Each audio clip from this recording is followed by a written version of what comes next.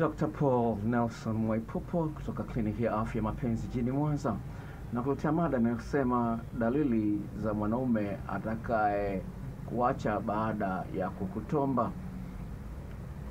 Mada hii inakuja kuweza kuwasaidia akina dada kuweza kuwa waangalifu sana. Kwa sababu gani? Unapofanya mapenzi na mwanaume, uwezekano wewe kupata ujauzito ni mkubwa sana. Ukiondoa la kupata ukimwi, lakini la kupata ujauzito ni kubwa sana, na mabinti wengi wamepewa ujauzito alafu wakaachwa.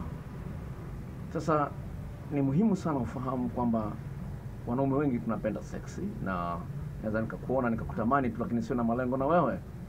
Sasa hilo huwezi kuambiwa, na kama huwezi kuambiwa lazima uwe makini uweze kufahamu dalili za mwanaume ambaye anataka kutie tu alafu akuache. Unaweza kuwa ndani ya ndoa, unaweza kuwa nje ya ndoa, lakini hilo lipo. Unaweza mtu akakushawishi, unapomvulia chupi mara 2 mara 3 anakuacha. Unajisikia vibaya, mimi na kasoro gani? Nakuaje kila mwanaume nikishatembea naye mara 2 mara 3 ananiacha? Nakuache. Kwa itakusaidia sana kuepuka maumivu makali pale ambapo unaweza kumtambua mwanaume haraka ambaye anataka akutie tu alafu akuache, akutumia alafu akuache. Kwa kizungu anaita pumped and dumped. Yaani mtu anakupampa alafu anakutupa jalalani. Pumped and dumped. Kwa hiyo ni jambo la msingi sana, mtazamaji wa channel hii, uelewe kwamba kwenye moshi kuna moto. La kwanza ambalo lipo, kuna moto wa aina mbili. Kuna moto ambao una kazi nzuri, utafanya utaivisha mpaka makande, lakini kuna moto wa makaratasi. Mko wengi tu lakini haufanyi kitu chochote cha maana. Sasa wengi wamedanganywa na moto wa makaratasi. Mtu anakuja anaonyesha kweli anakupenda, ukichelewa kujibu SMS yake anakuwa mkali, anapenda kuwa karibu na wewe, anakusifia sana, lakini unaweza kuona kweli unapendwa, sawa? Kwa sababu wanaume wote hawajakusifia kama huyu, hawajakuwa karibu na wewe, wanapenda kuongea na wewe, wanapenda kuchati na wewe mara kwa mara na nini, lakini unaweza kuona kwamba ni picha kweli inapendwa. Na kwa sababu unapenda kupendwa, unajikuta unamkubalia na kumvulia chupi haraka sana. Sasa usanii huo upo mwingi sana. Mpaka jamaa mmoja akaimba wimbo akisema, walishachezea hisia zako mpenzi wangu, mwisho wa siku akakuacha ukilia, mapenzi ukayachukia, ila sio mimi. Jamaa mmoja akaimba wimbo akasema, walishachezea hisia zako, mwisho wa siku mapenzi ukayachukia, lakini sio mimi Dr. Mwaipopo nimesababisha hilo. Sawa, lazima utumie akili. Hata Biblia inasema kwamba pasipo maarifa watu wanaangamia. Kwa hiyo jambo la msingi uweze kupambanua moto wa makaratasi na moto wa mkaa kweli kweli ni ukoje. La kwanza, utakapoona mwanaume anakuja na spidi kali sana, sawa, step back. Wazungu wanasema step back. Hii spidi ni sio kawaida, inaweza kusababisha ajali huko mbele. Unapoona anakuja na spidi kali sana, sifa nyingi, mara nyingi anapenda kuwa na wewe, kidogo tu amekuwekea, amekumbatia kidogo, amekushika mkono na nini, baby nyingi. Kuna mmoja akasemaje, yani baada ya kunitia tu zile baby zikapungua, alikuwa ananiita baby, siku ananiita wewe. Sasa unaweza kuona, sasa isije kafikia hatua kama hiyo, inaumiza, sawa? Hadi kama hiyo inaumiza. Sawa? Kwa hiyo anapokuwa anaona ana moto, anakupenda na nini, hapo kabla hajakutia, sawa? Sawa, hapo kabla hajakutomba, sawa? Unaona moto mkali sana, step back. Sawa, muangalie wa undani wale maneno yake ukoje. Sawa, unapoona unaleta hoja za kimsingi alafu anabadilisha mada. Unaona, unaweza unamuuliza hivi, wewe una mpenzi? Sawa? Unaona ana sita au umechaachana na wangapi? Unaona sita au anabadilisha mada. Unaona? Unapoona lazima kundua anaposita, manake anatengeneza uongo.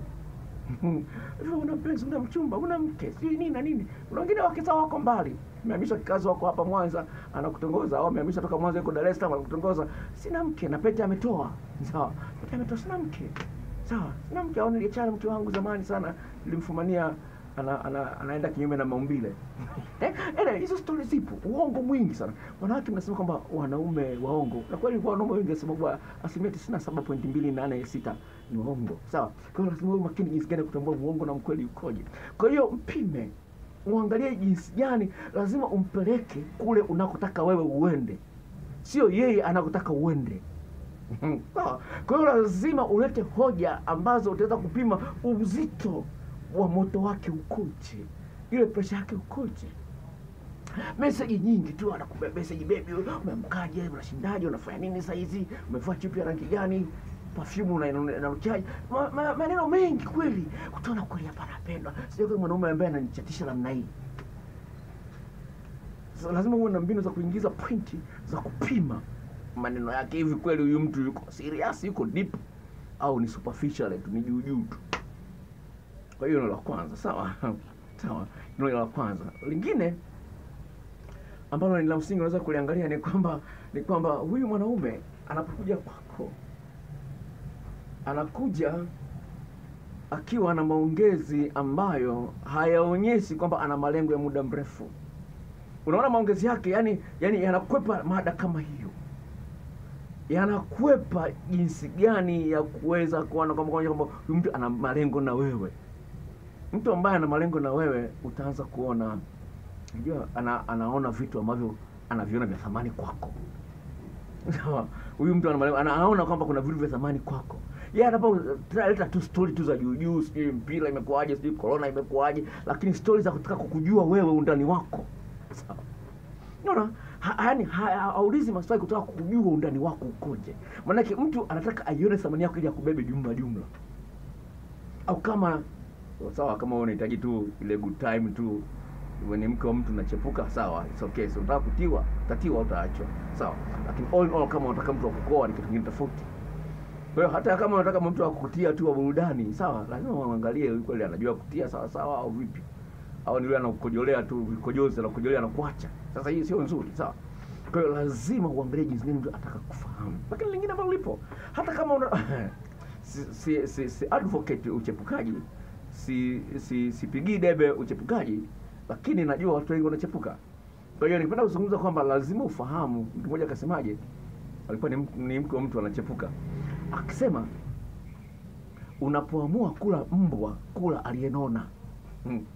Unapoamua kula mbwa, kula tafuta mbwa aliyenona. Sasa sema lazima niliamua kwamba kama nipate mchepuka ambao kweli najua hapa sitajuta. Nitakuwa na historia ya utamu, sio ya machungu.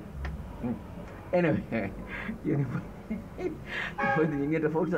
Lakini ni hivi, chagua mtu ambaye unaona kabisa kweli ana nia ya kuchangia kwenye akili yako kiasi fulani, ana mawazo mazuri ya kuchangia kwenye maisha yako, ya kujifunza kutoka, hata kama atakuacha huko mbele, lakini kuna kitu ambacho umekishika, sio mbao umeona tu mbao peke yake. Kuna kitu ambacho kwenye akili yako umejifunza, ambacho unaona kama kitu cha muhimu. Pata mwanaume mwenye mawazo kama haya, mambo vizuri. Kwa hiyo jambo msingi umpime jinsi gani mtu hata akili yake, hata kama ataitomba ataniacha, lakini kuna kitu kingine ambacho nilikuwa nimebakia nacho. Sawa. Kwa hiyo hilo jambo la msingi sana. Ni jambo la msingi sana kuweza kuangalia. Mwanaume ukimwambia niko bleed, anakuambia bleed ndio nini? Hata bleed hajui ni nini, anajua tu kutomba. Tumeni niko bleed hakuelewi. Sasa sikiliza.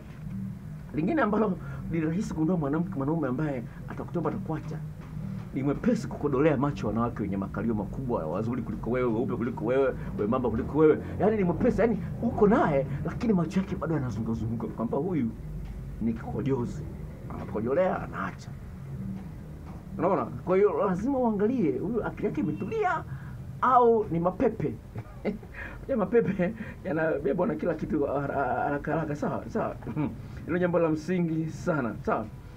Ukionyesha dalili za kutokupenda seksi mapema, unaona ananuna, ndani ya wiki moja tu tayari mshaanza kuzungumzia tutombane. Na lingine ambalo lipo, sawa, ukishaona kwamba ndani ya muda mfupi tu ameleta agenda ya kutiana, tambue ni mtu hatari wako. Lingine ambalo tulifahamu kwamba mwanaume anataka tu kunitia tu aniache. Hivi mara nyingi hataki muonekane public mkiwa pamoja. Njoo kwangu au aje kwako. Naona hataki muonekane kwenye maeneo ya watu wengi. Sawa. Na hata kama mkiwa mnatembea pamoja, anatembea na keep distance. Sawa.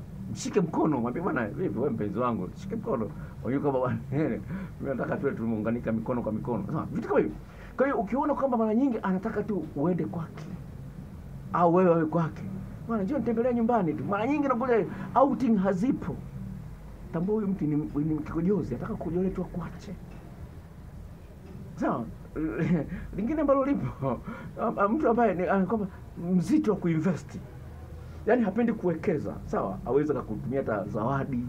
Sawa, hawezi kukupa hata voucher. Unaona?